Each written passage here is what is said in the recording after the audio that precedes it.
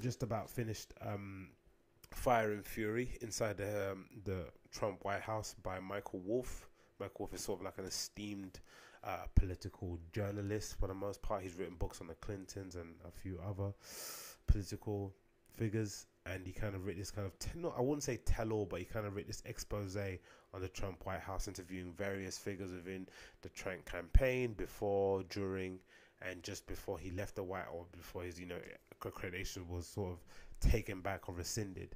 He sort of detailed the whole chaos that's going on in there at the moment, and it's an interesting book because it's a good kind of pull back of the curtain into Trump's psyche.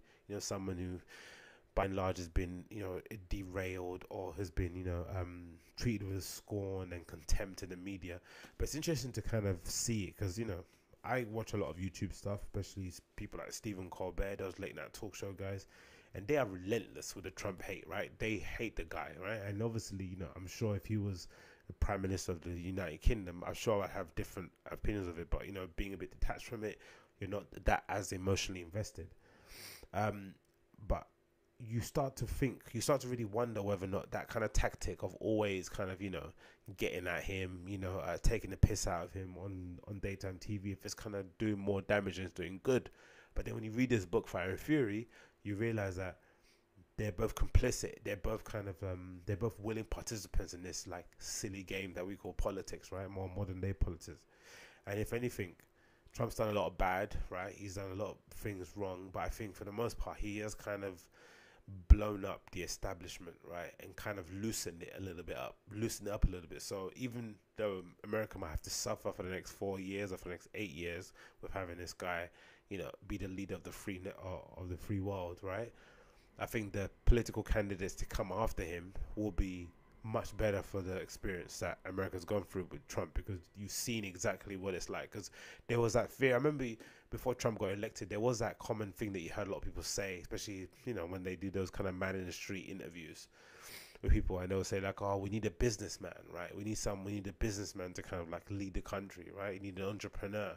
You need someone that's going to kind of take the ball by the horns, that kind of saying, right? Get his hands dirty. I don't know, that kind of like, we don't need a kind of buttoned up political figure, right? In the conventional sense, we need someone a little bit more rags to riches, and Trump kind of came along and kind of fulfilled that need, maybe in this most extreme version. But there's some really interesting parts in it, especially the bit about he kind of was a bit embarrassed.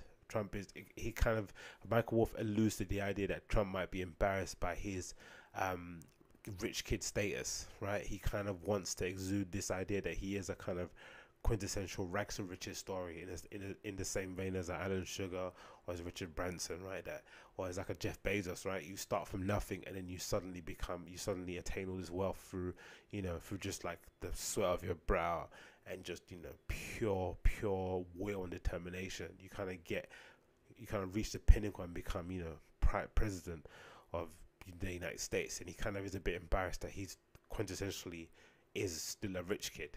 He might be a very determined rich kid. He might be a very hard-working rich kid. He might be a rich kid who was able to kind of attain like a level of fame that most entrepreneurs aren't able to do. Someone's able to operate within the celebrity circles, but for the most part, he's quite embarrassed about that. And there's an interesting bit as well about his about Trump's refusal to analyze data. How he kind of just takes everything comes off the hip, and it reminds me a lot of Kanye West, right? That was something that was that kind of rubbed me up the wrong way. Even though I'm always going to be a Kanye fan, I'm never going to kind of jump off that train. It doesn't matter what he does, really. For the most part, I'm going to be a fan of his music and a fan of him personally. But I think that kind of rubbed me up the wrong way when he was kind of jumping on the whole like political train and wearing the MAGA hat and stuff. Was his refusal to read or to kind of gain any other knowledge on the subjects. He'd kind of always defer to his kind of group of friends who kind of, who had varying levels of knowledge on a certain subject. And then from those pieces of information, he then kind of decide what the best route to go down was. And it's a very populist way of thinking, right? Populism kind of, argues it's a politics of appealing to the everyday man, right? The everyday man doesn't want to hear political talk. They want to hear someone that's, down to earth, that can talk on that can come to their level, right? That can address the concerns of everyone, which is quite ridiculous, really, right? A politician being able to kind of serve the needs of an everyday man, especially a modern day politician who has to lobby for money, it's just like insane. But imagine that's a populist way of thinking, where you don't want information, you don't want facts and figures, right? You want to just go from the hip and say, America isn't great. I want to return America back to the Cold War era, which is nuts. But there's a lot of that in here. He's real refusal to kind of imbue data, and I like Michael Wolff's kind of assessment where he kind of details everyone else's position within the kind of Trump organization or the Trump White House, where they each understand that his refusal to analyze data or to analyze information, so they try and get it to him in different ways. And it reminds me a lot of, like, when kids, if a child doesn't like medicine, you wrap it up in a sweet, or you wrap it up in something else that they want to eat, right? So you kind of disguise it.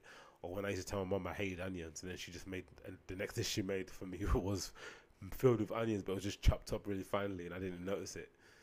So it reminds me a lot of that thing. But again, it reminds me a lot of the Kanye West ideal of thing, where you just kind of, you always go with your emotion. You always go with your feelings, right? Or what you feel in your gut.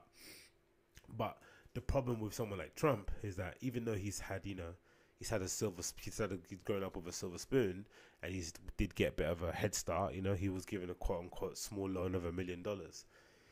He still has achieved quite a lot through just pure will and determination, right? And through just going with his gut, just going off pure instinct.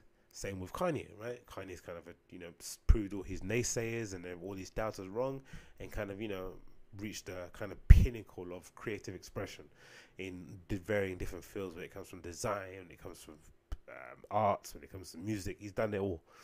So it's very difficult when people of that kind of stature have risen to those kind of heady heights, for educated intellectual people to be able to penetrate them.